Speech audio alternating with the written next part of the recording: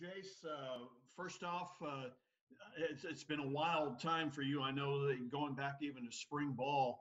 Now that you know that there's not going to be any fall football for you as well, what's going through your mind right now?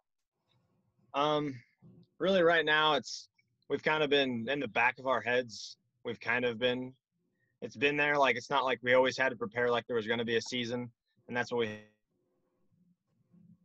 were playing for. But in the back of our minds, we kind of always knew this was a possibility, so we kind of had to be ready for it.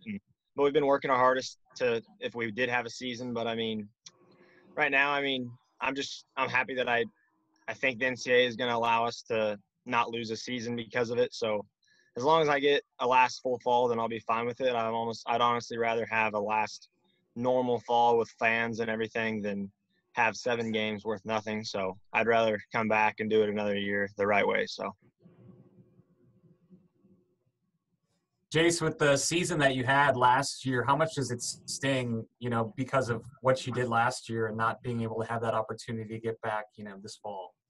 Yeah, it hurts a lot because, all winter wasn't easy because, when you go 4-7, you got to work really hard to get back to see what happened, what went wrong, and see how you can get back to where you were before that. And so we worked really, really hard.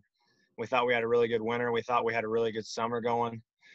So it stinks that we have to wait a whole nother year to come back out and see if our work kind of paid off. But I think we get a whole nother year. We had a really young team back in 2019, and I think our offense I think everyone should be coming back. So I think we're going to just get another chance those guys to grow a little bit older. So I think we'll be even better off.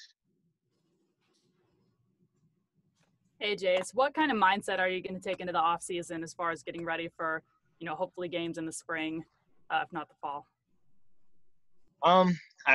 It's hard for me because I've taken every class like my Emporia has to take, so I really don't know what academically I'm going to do at this point, and I don't know. I haven't figured it out 100% what I'm going to do with that, but I will. We can't approach it any differently. This is if we play in the spring, this is spring ball for us. In the fall, if we play in the fall, this is winter, I guess. I don't know, however you want to say it. We're going to prepare the same way either way. So we're preparing like the earliest we could play is the spring, so we're preparing like we're playing in the spring. That's what we have to do. So we're going to do that whether we play in the spring or the fall. What do you know about workouts and kind of a practice schedule here in the fall now? We haven't got a definitive answer because I think the NCAA may have just released guidelines like yesterday or 2 days ago on what we can do. And I don't know 100% sure, but I do know I think we're going to try and get some of our fall practices or spring practices back that we missed in the fall and because, if you're an incoming freshman last year and you redshirted, you still haven't ever stepped on a field as an Emporia State, unless you were a redshirt player, you were a scout team player, you haven't actually stepped in and ran our offense or our defense yet. So those guys really need a spring, so to say, to learn the offense, learn the defense, and get their feet under them and see if those guys can contribute. So I think this fall, hopefully we can do that and we can just continue to lift like we have been since winter and getting better from there. Doing okay. Well, now we kind of know. We've talked last week, and the thing you always wanted to say, we just want to know what we're able to do. Now you kind of have an idea of what you're able to do. What's maybe the thought process for your football team for this fall? Well, it's definitely, tough, and because everybody does want to play. But, my first initial thought through this whole time, the last week and a half after I met with the team, I think it's about a week and a half ago, is just, their mindset and making sure that they are good mentally, because they have like Jay said, the guys have put in a lot of work, a lot of time, been through a lot this summer, as far as with workouts, with testing and everything. And our guys, I just can't say enough of how proud I am of my players. Unfortunately, it's tough when you're not going to play a season. And again, you put in a lot of work. So, but you're right. We do know now. So now we just have to wait and see exactly what we're going to be able to do with them this fall, which we will be able to do some things with them, which I think will be good for us. We still got a lot of improvement to make just coming off the year that we had last year. So, and we were unable to get any spring practices in. So that'll be the next thing, kind of seeing what we can do with them this fall. And we kind of already have a plan in place. We just may have to change a few things. Have you been able to address the team yet today? And if so, what was your message to them? You know what? I have not addressed the team today. I actually met with them about a week and a half ago, and I really kind of prepared them for this moment because I knew once the NCAA had came down, not only with us not being able to have a postseason, but also when they mandated the testing. And that's the biggest thing. That's the biggest hurdle because financially, at our level, schools cannot afford that, testing all your student athletes 72 hours before a game. And we went through the testing this summer, so I know how that can be, especially like when you're waiting to see what the results are. So I knew it was coming. So I think our guys, and Jace kind of mentioned it a little bit, I think they've been prepared for this moment. But we start school on Monday. And they're also taking another test, and we won't be able to meet with them until they get that completed. So hopefully I will be able to get with them and have a team meeting middle part of this week. Hey, Coach, what's kind of your message to players as to, anything they could learn from this experience or how you hope they kind of navigate the fall? Yeah, well, the first thing that I talked to them about is, number one, we have not been through a spring practice. So as long as we can get some type of practice with them this fall and continue to get better, that's a plus, even though you're not playing games, because you got to try to find the silver lining, and you got to try to find, something positive to tell them. The other thing is that, hey, you came to Emporia State, number one, to get an education, to get your college degree, so let's not forget about that. Number two, I think we have a culture here that's really close-knit group of guys. I think we will have a lot of guys that will stick around. And then, we just have to just make sure that we are doing the things necessary, following all the guidelines to make sure that eventually we will have a season, and we just got to take a step back and reset. That's what we got to do. And we weren't very good last year. We struggled. So as a head coach, I do look at it as opportunities for us to continue to get better. Coach, you just mentioned you're hoping all your guys stick around. I think a lot of programs that aren't playing football in the fall or having any fall sports, that could be a challenge. What are you going to tell these guys, that especially those from out of state that came to Emporia just to play football? Well, I think hopefully, like I said, and again, this isn't going to be the case for everybody, but hopefully just how they have been a part of our football program, whether they're here a year or 2 years or 3 years, that they feel like, it's a family-oriented program and that there's a lot of reasons to stay, not just because of football, okay? The environment that they're in each and every day with this football program. And like I said, getting their college degree. In Division II, if you look at the odds, the stats, there's guys that they're not going to the NFL at this level. All right, but they do have that opportunity to get a college degree. And I feel good about our guys coming back. Our guys want to play. There could be seniors that decide not to, which I definitely understand that too. Some of, they may want to go on and get a full-time job and get on with their life. But that's just part of it. And the other message that I gave him is, look, guys, look across the country. Everybody's going through this. Okay, so everybody that's sitting in the chair you're sitting in right now has had this conversation. A coach has had a conversation with their team about what could happen and the possibilities of not playing in the fall. And if you look at some of the other D2 conferences, a lot of them made that decision, a month ago. So their players have had to deal with it. I also brought up the fact that our women's basketball team, they're playing the NCAA tournament and they're warming up to play for. To have an opportunity to play for a national championship, and they get told their season gets cut short. So again, we're all in this thing together, and nobody's different than anybody else. We just have to get through it and have to find the positive things that we can build upon as a program and also as an individual. The CEOs left the door open to possibly playing some games in the spring. Is that something that intrigues you? It intrigues me if they don't mandate the testing. All right, and because that's the holdup. again, if you still have to test, you still have to pay money. Okay. And that to me is where financially it's a burden. I mean, it really is. And I wasn't good at math. I did pass math here, but I looked at it the other day. If we were just to play 4 games, say you tested 80 people per game, and it could be more, especially at home, that's $34,000, $35,000 that you're spending on just testing alone. And, that's a lot of money, for a school. So, but I would be all for that because we want to play, but we want it to be some type of competitive nature too. Yeah, and our players do. I have visited with them, and that they have spoken that, or they mentioned that to me, that that they want to be able to play for something, even if it's just a conference championship. However that would work. The playoff deal really kind of hurt their mindset too.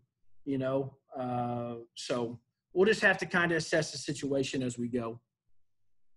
At what point did it kind of sink into you, or I guess hit you, that there wouldn't be a fall sports season? I know today was the official announcement, but did that kind of NCAA requirement, is that when you kind of figured this wouldn't be happening? Well, I kind of would, and a lot of people have asked me that question throughout the course of the summer. And there were days I felt like we were going to play, and there were days that I felt like that we weren't, just by what was going on in the country. But once again, the decision on the playoffs, and then the guidelines, some of the guidelines that the NCAA put forth, that's when I realized that, hey, it's not going to happen, and that's when I got the team together just to kind of talk to them and communicate with them, because I thought that was important. Well, Kent, we've talked with you numerous times over the last week and a half about being able to, for not just football, but your other fall sports, volleyball, soccer, cross country, to compete in sports. Now the decision has been, I guess, put in cement, so to speak, by the MIAA CEOs.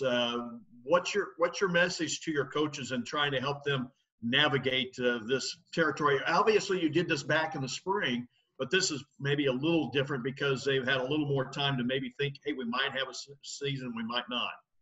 They have, and I'm trying to look at it as having a developmental year. That as Coach Higgins has said, you got a chance to concentrate on school. We're going to be doing, team building and skill practicing and all of this, skill development. So there's some good positive things that can come out of it after you get over this initial thing of I'm not going to be able to play or not going to be able to compete. And that's what was taken away from baseball and softball. And that was all of a, we're done and go home. And so we weren't doing anything. So this has a little different look to it. I hope it's a better look. We're going to try and make it that way. But knowing that it's going to, it's a bitter pill to swallow, and you just want to say this can't be happening. But to see it happen is just a little surreal. So the MIAA took a little while longer to make a decision as opposed to the rest of the D2 conferences. Do you think the rest of the conferences, that was the big impact, or was it pretty much because of the testing that made this decision? Well, the stuff from the August 11th, when the Board of Governors canceled the postseason, and then they did come out with the competitive testing requirements that if you compete against someone else, this is what you're going to have to do. And that was the 12th. And then we waited, it was at the 11th, I guess, that it came out. And they said, we were all asking, okay, what if we don't play? And then the rules were, well, test everybody at the start, and then follow testing procedures as your university is doing for all students. And so the things that we were doing, we'll probably do some random testing if we have some of the leftover funding to be able to utilize the student funding for that. So we're much more capable now of doing it well within the guidelines and not have the competitive problems to worry about. Can you take us through the finances of the testing and just how daunting it can be financially? It was, when we first looked at it, and it's like, okay, just testing everyone once, was tens of thousands of dollars. And then we have, 400 student athletes. So take all of that times 400. And then and then if you're doing it multiple times, that certainly came it came at the forefront of minds. I know the president and our administration worked really hard to get some aid, some federal aid, to help all universities start out with some funding to be able to test kids as they came back to school. And we're certainly, if that wouldn't have happened, we'd be behind another speed bump. So, are there any kind of long-term concerns you have about, no season ticket sales and I guess that kind of thing? Very much so. And, you can put a dollar amount on how much ticket revenue are you going to lose? How much corporate sponsorship money are you going to lose? We're trying to salvage some of that with online stuff that Don is producing, and to get somebody to have segments brought to you by or whatever, and